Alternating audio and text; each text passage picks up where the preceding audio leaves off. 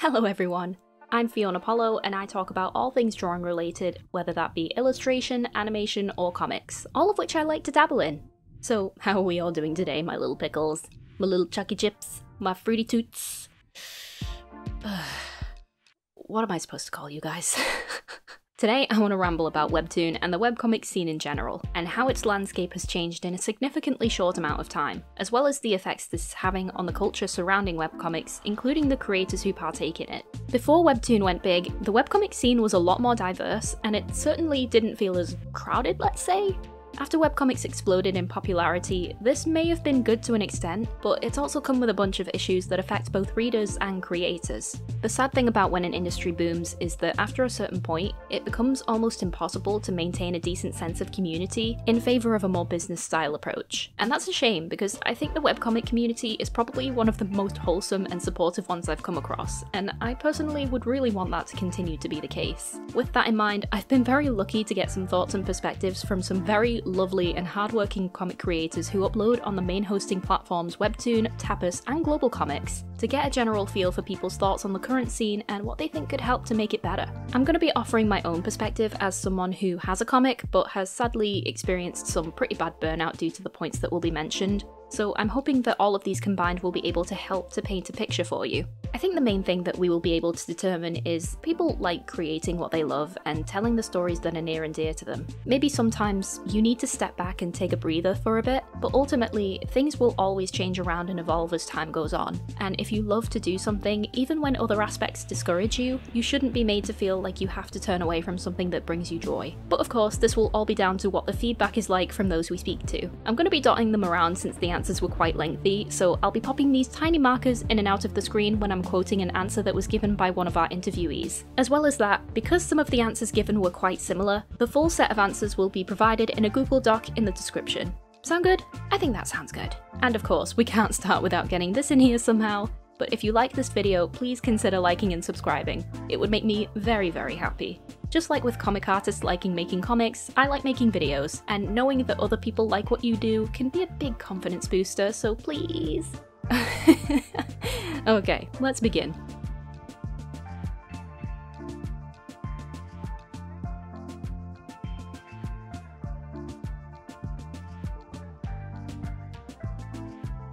So I already discussed quite a bit about the history of Webtoon in my second ever video on this channel from almost 2 years ago. Wow, time really flies, huh?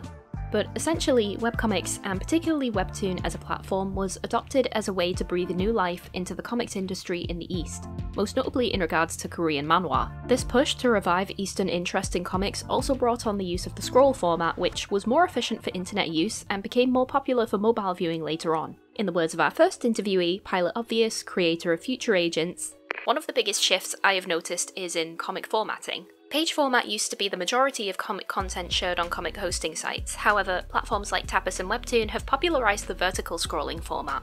I believe this is due to the increased use of mobile devices, and I appreciate that a more accessible version of reading has become available to a wider audience. When it came to comics at large before this, traditional print style similar to what you would see in a comic book shop was still very much the preferred format. And until Webtoon started to explode in popularity both as a format and a platform, the main way that people would discover new webcomics as well is through very niche circles who would recommend them to each other.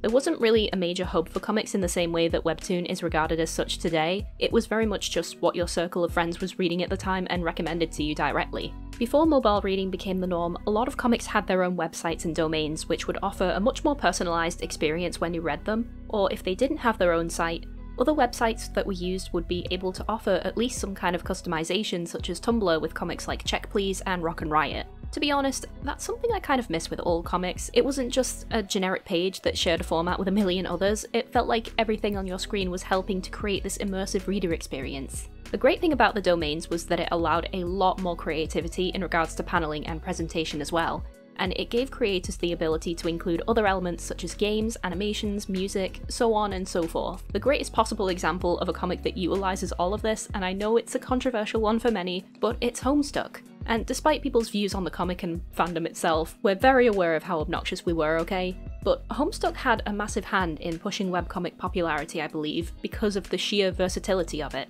And plus, at the height of its popularity, it was getting 1 million views per day. You can't tell me that none of those people followed through and became comic fans in general, right? People were excited to see when something updated, like really excited. Unstuck's update culture was something to behold as it was happening, and that used to be the case for other comics as well. Nowadays, people still have their preferred comics they follow and get hyped about, but it feels a lot more subdued than what it used to be, and that's kind of a shame. I think a lot of that's down to just how many there are currently. It can be hard to get truly excited when your attention is being divided among so many different things. I am thrilled that webcomics are becoming more accessible to the general population.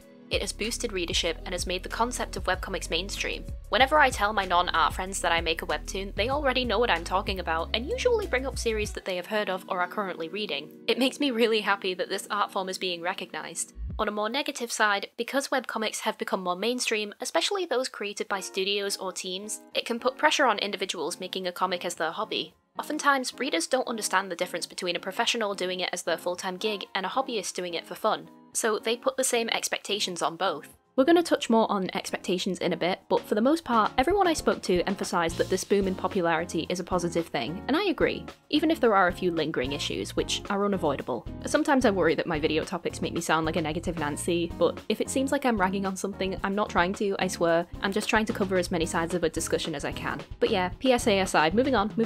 What we now have when it comes to the more modern comics landscape is a very centralised hub where the overwhelming majority of comics go in and out of, aka the main webcomic hosting sites, but primarily Webtoon, and this is good because it allows those once niche circles the opportunity to grow tremendously in size. Not only that, these circles obviously didn't do much in the way of income. There are definitely still obstacles, but it is much more viable to see webcomics as a legitimate career path than it was some years ago. In relation to the boom of Webtoon, Indiigo, creator of Misguided Ghosts, wrote, "I've been working on my comic for about 5 years, but only started posting it on Webtoon last year. Even over just this year, I feel like there's been a huge uptick in the amount of comics being made, which has been very cool to see. It definitely has its positives and negatives. I think it's great that webcomics are so popular now. There's a lot of variety, which is always good in my opinion, but my main worry at this point would be oversaturation. Especially on platforms like Webtoon, which are churning out new content all the time. I feel like it's made it much harder to hold onto an audience when they have so many series to juggle and keep up with.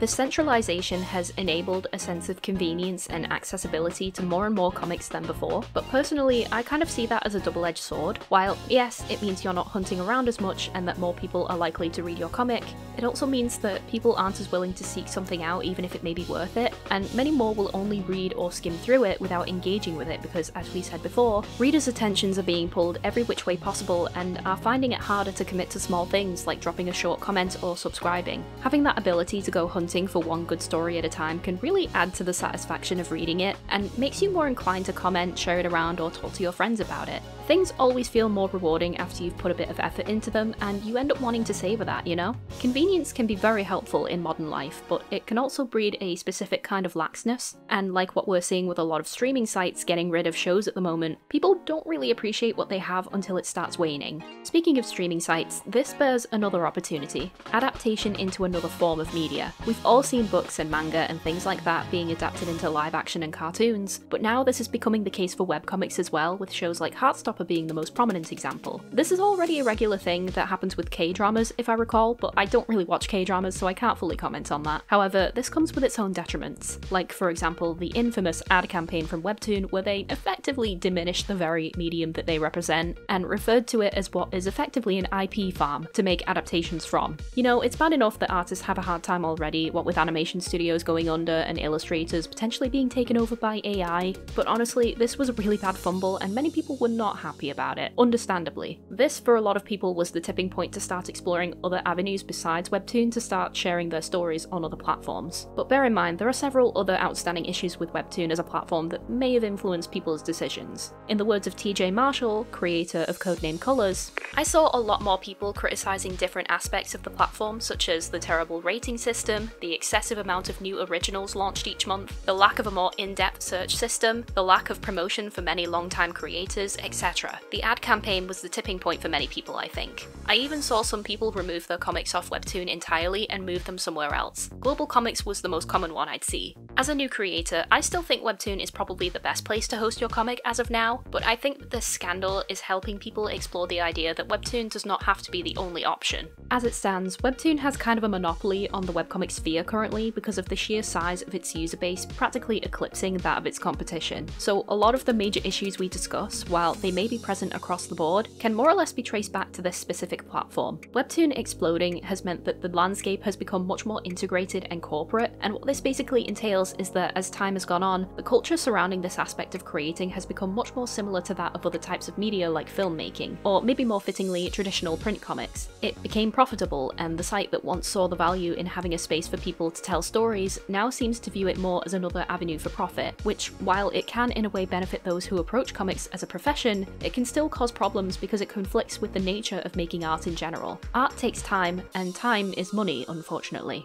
With that said, there are some creators who choose to showcase their comics on different platforms and try not to focus on the more business side of things. Tapas and Global Comics have a really good catalogue of material that don't follow the Webtoon model and offer more variation as a result. I'm especially pleased with the selection of print-style comics on Tapas. For example, a few comics I'm really enjoying at the moment are Crossroads and It's Warmer Over Here by Jam, which I've spoken about in a previous video, and also Core by Kamish, which is visually stunning. It's really nice and reassuring to see these comics break the mold compared to what we usually get on these platforms, and you can really see the love that gets put into them too. Tapas, while being very similar to Webtoon but with a fraction of the audience, seems to have a user base that is much more willing to engage with stories, and this allows much more unconventional forms of comics to do well on the platform and provides an often much needed change of pace from time to time because of this. And as for Global Comics, I really want to look into this platform more because it's really been picking up traction in the last few months as a site that is much more fair in the way that it chooses to showcase the comics that it has. It's been really piquing my interest ever since the incident with Webtoon's ad campaign, and from what I've seen, it is much less focused on regular scheduling or subscription count, which enables lesser known comics to thrive.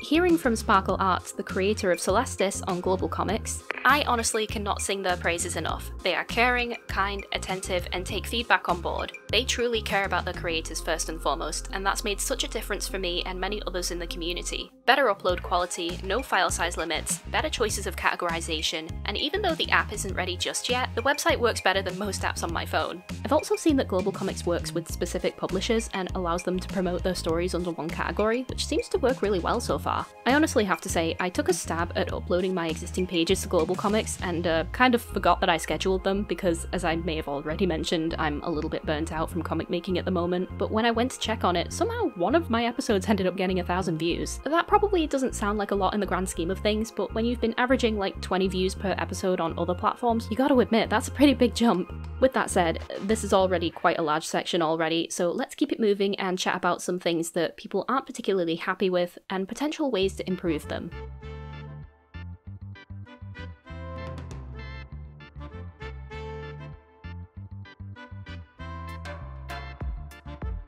To begin this section, a big thing I want to address is the shift in attitudes from before and after Webtoon went big. Like I mentioned before, when things were smaller and easier, the community felt much more connected and supportive of each other, and it was much more akin to your group of friends all being into the same thing, rather than as casual consumers. I think one aspect of this that ended up becoming a bit of a culture shock was how people are coming to terms with Webtoon and Tapas and others being corporations within their own right, rather than the websites that fostered creativity and community. They still do to an extent, but it doesn't really feel like that takes the same amount of precedence as it once did.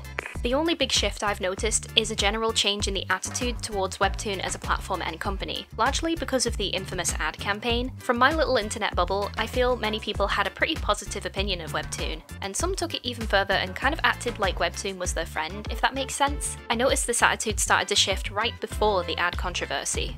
Now that Webtoon has become more geared towards generating profits rather than art and stories, this has become much more of an obvious shift. Something I and others have definitely noticed is that while the possibilities have grown in size due to this, so have the demands. Now, this can come as a great positive or negative depending on how you look at it, as well as the situation. As a positive, let's say your comic really takes off, you get a ton of new readers, and they keep coming in consistently. People are really engaging with what you do, and it pushes you to the front pages so that you are able to get discovered by even more people, and if you continue to do well, your comic could get picked up to be relaunched as a Webtoon original, and you would be getting paid to tell the story that you you put so much love into. It would be a dream come true. But then on the flip side of this, sadly, if you can't keep up or aren't able to get a good start or are maybe lacking in areas like promotion, it can be really difficult to get your comic off the ground. A lot of stars have to align for things to go well, including outside matters such as marketing and just generally interacting with people to get them interested beforehand. I feel like I should mention more about the hustle culture present in the webcomic community. For me, personally, I've never been stressed much by creating my pages and episodes, but the marketing side of things did really hit me hard to the point where interacting on social media became a huge chore for me. I feel like there was an expectation to be constantly posting content separate from the comic to advertise on any platform you could get your hands on.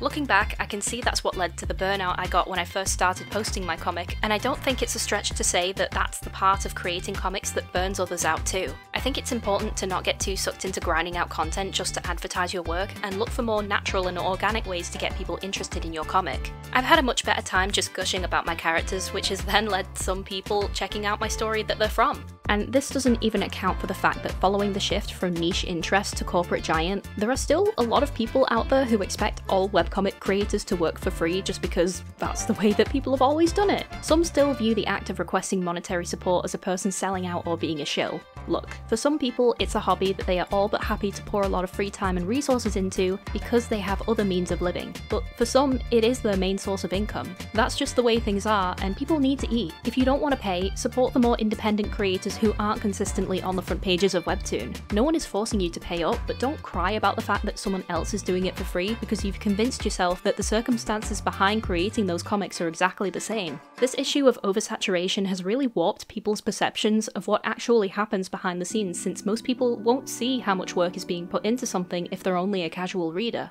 And this can be really detrimental in a lot of ways as far as expectations are concerned. Speaking of that, here is what Leaf said as the creator of the Webtoon original The Last Dimension. I've been working on TLD since 2018. Back then, the, let's call it, professional market was less saturated and there were more chances of growing an audience. I still think Webtoon is a great platform to grow an audience in Canvas, but the amount of new series coming in almost every day to the originals landscape makes it hard even for contracted creators. The whole industry got a boost during the pandemic, pun very intended, but by trying to catch on, they might have overinflated their goals, and now webcomics are trapped in a bubble of hyperproduction and short-term expectations that will not be fulfilled for the majority of artists. Unless you can afford assistance and release often, the platforms will punish you, even if your series is popular. If you don't get activity in, say, 2 weeks, might be a little more, this is my experience from Canvas, it gets thrown to the very last pages. And yet, if your updates are very short and your comic isn't meant to thrive on short updates, it won't flourish either. This is to say that although these visibility problems were present back when I started, they're accentuated now by the fact that so many new works are always popping up on a platform that has no discoverability features. This applies mostly to Webtoon, of course, as it's the platform I'm most familiar with, but I don't recall Tapas ever having great features that would allow people to consistently find new stories, despite the hashtags. With regards to Tapas, FYI, they do have a fresh section where you could find the very latest updates to all comics on the platform, which I think is more than can be said for Webtoon, but it still leaves a lot to be desired as far as organisation and promotion is concerned. There are so many things now that you have to keep up with and monitor because of the professional model of doing things that it's just become way too much for the average person. In fact, it feels almost impossible for one person unless you're extremely lucky or have everything in place already. It's not just the creators either. Readers to an extent are also feeling pressured to keep up with more comics than they can handle. And even this can lead to things like reader fatigue and also the reinforcement of expectations in their eyes. They don't realise that a lot of what they're seeing is very carefully catered towards them and doesn't reflect how much the person behind the panels can actually cope with if it's just one person with a regular job. I personally do this for fun, but I still feel pressure to make my series as polished and professional looking as possible. On top of that, I feel expected to keep up with a consistent release schedule because platforms promote that posting consistently is how you gain and keep readers engaged. This is really hard to do when you already have a full-time job and want to keep a healthy work-life balance. My boss jokes that I work 9 to 5 with him and then I work 5 to 9 with my comic. Creators, especially those on Webtoon, are exhausted. They don't get days off, they get rate bombed, feel they have to achieve a certain standard no matter the situation, don't get paid enough for their labour, and don't get the same amount of praise and exposure they used to or as much as they deserve. And this is something that desperately needs to change, which I think is why so many people are exploring other avenues on places like Tapas and Global Comics. So what exactly can be done about this? Just focusing on Webtoon in particular for this one point, one very big thing people have been wanting to rectify for ages now is to get rid of the rating system. Or at the very least, find some way to make it seem more legitimately geared towards actual improvement. As it is currently, it's an absolute nuisance and is very often weaponized against creators by downvoting them to the back pages. During Webtoon's Call to Action event, which was a competition focused on creating short action comics, once the submissions started rolling out on the platform, several people noted that the ratings for the comics had started fluctuating, and it's heavily implied that this was caused by rate bombing to try and sabotage people's entries. This was done because if your submission did well, it got promoted to the front page, albeit not for very long. If I remember correctly, these promos only lasted a couple of hours anyway, which is such a joke. Creators do not deserve this. It just adds on to the pile of things required to make your comic seem as perfectly polished as possible, and we've already pretty much established that this isn't realistic for most people. There is a bit of a culture of bullying that has come to my attention. Being supportive is the way forwards. If you don't like a comic, you could always just scroll on by. The rating system on Webtoon is used pretty exclusively to harass canvas artists, and that definitely needs to go.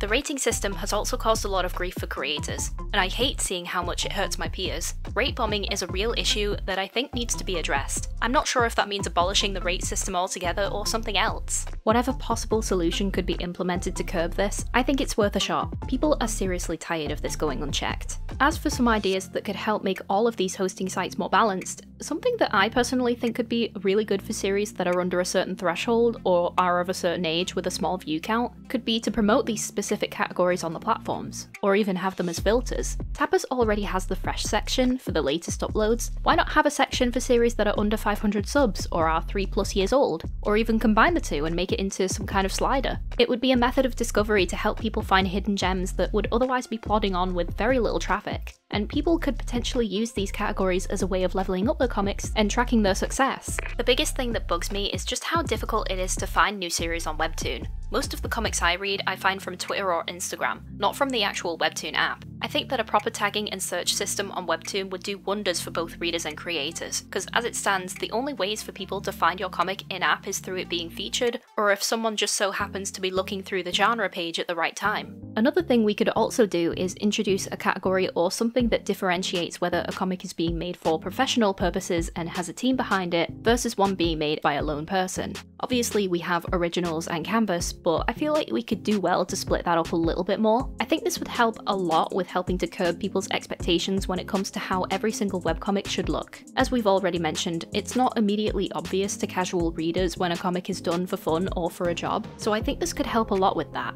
I don't think there's anything specific I'd like to change about the current sphere, not because it's perfect, far from it, but more so because the faults are shared among most online communities. New people coming in, expecting artists to work for free, feeling entitled to our art, now labelled content to be consumed before moving on to the new hot thing. As more and more people come into contact with authors and artists responsible for the stories they love, the very parasocial relationships may increase the perceived closeness and have people be more inclined towards commenting about what we should or shouldn't do. There are many problems within the industry that are reflected in the behaviours of the community, such as feelings of inferiority unless you have a contract with a publishing house, or the perception of being left behind unless you can keep up with an unhealthy schedule. Having more things in place to guide readers towards a less imposing dynamic with comic creators, I believe, is the biggest step towards helping to create a healthier relationship with these works. And I also think it would help to put into perspective just how much work it takes to create something that looks to be of a very high quality. More than anything, we need people's perspectives to change. We need to chill out a little bit, curb our expectations, and allow people the chance to take a break. We all know that it doesn't come from a place of inherent malice, it's because you like reading these stories, but if we don't consider the people making them, these stories won't be able to continue for very long.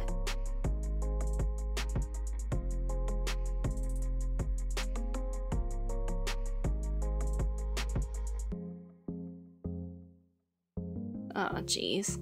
I really went and made it sound unappealing to be a webcomic artist, didn't I? But there isn't really any way to deny that there are some shitty aspects to pursuing this kind of medium. It's admittedly very hard to say that you can look past a lot of negatives that are happening at the moment, but I actually went and asked everyone if they still enjoy what they make as much as when they first started, and I'm extremely relieved to say that pretty much every single person I spoke to said that they still enjoyed making comics. And even though I'm unsure of how to move forward with mine, I still enjoy it too. I think I enjoy making it more now than when I first started. At the beginning, I was still kind of figuring out how the vertical format worked and how I could best take advantage of it. Now that I have a better idea of that, I'm more willing to go out of my comfort zone artistically, and that's been so enjoyable. I'd say that creating my comic is more enjoyable now compared to when I first started. I think as I've been on this journey, I've improved in a lot of aspects, and now with an improved skill set, I can more successfully execute my vision. While it is disheartening to see negativity spread in the community sometimes, I try not to let that affect how I personally value my work. I love the creating part of my comic. Getting to visualize a story that I've had for so long never gets old for me. I probably enjoy it much more now than when I started because I've really settled into a rhythm of making it. I know my limits, and I've luckily been able to balance everything quite well so far. I love making Celestis, I really do. There was a while in early 2022 when I felt very demotivated. I had a prolonged spell of illness, and although my art had developed and grown an awful lot, I was really struggling to gain any kind of traction. Being sick meant that I couldn't possibly keep up with the weekly update schedule, and that meant the algorithm did not work well for me over at Webtoon. I discovered Global Comics, and my joy not only returned but multiplied. It's a platform built specifically with creators in mind. It doesn't matter that I work at my own speed. The upload quality is vastly superior, and I feel right at home there, which is wonderful. I can't really emphasize enough how nice it feels to hear people say that they still enjoy creating, and I'm hoping I can get back into that soon too. I started my comic back in 2018, which was 1 page a week in print style, and in all honesty, it was horrendous. It still is actually, but I still enjoyed making it. It was so much fun to learn how to draw all of these different things I hadn't done much of before, and the lack of seriousness in it gave me the confidence to just go at it head first and just enjoy the process of having a task every week. I enjoyed my story and characters, even if I hadn't really planned anything out beforehand. That went on for about 3 years on Tapas exclusively, and since then I met more comic artists and saw how they worked, joined communities, and started to notice how most webcomics were being done, and decided that maybe I should do it in the more conventional way too, because that was all I was seeing at the time. And also because during this time as well, I started uploading all the pages I had worked on from 3 years prior to Webtoon, and the first thing that happened was that it got rate bombed. The more I noticed how differently I was doing things and that it wasn't being well received, I tried to alter it and relaunch using the scroll format because I suddenly felt this pressure to do better and possibly catch the wave by assimilating, so to speak. But in all honesty, I'm not actually good at any of it. I'm not good at marketing or panel composition or using effects or really anything regarding this medium. I'm not even that good at talking to people. Because of all those shortcomings, the relaunch of my comic got lost in the void, and now I can't really muster up the energy or motivation to pursue it anymore. Even though I really want to, I'm just a little bit too overwhelmed with the negatives at the moment. With all of that said, I don't really have anyone to blame but myself for it. I sabotaged my own creation, but I've also seen how heavily it affects other people to see these expectations and the punishments that come with not meeting them, and it's horrible. But I've also gotten to see how happy the small things can make people too. How you feel like you've finally gotten over a hurdle when you've learned to draw something well, or the excitement and enthusiasm you get when discovering a new method that cuts the time you usually take on something in half, or the small joy you get when someone posts a really nice comment and says they believe in you. And a really big one is seeing how your skills improve as your comic progresses over time. Looking at your first episode compared to your latest can really emphasize the amount of time, energy, and love you put into it, and I find that really inspiring. And I think that's what I want to cap off with. Thank you all so much for watching. We got a little sappy towards the end there, but I felt like I had to bring a bit of happiness back into it, you know? A very, very big thank you to our 5 webcomic artists who shared their thoughts and allowed me to use them in this video. I hope I did right by them, and if you want to read the full answers for each artist, the link to the Google Doc can be found in the description. Thank you again, and please consider liking and subscribing if you like this video. Are there any additional thoughts you'd like to add? Any cool webcomics you want to recommend? Any ways that I can improve? Please leave a comment as well. Stay safe everyone. Bye!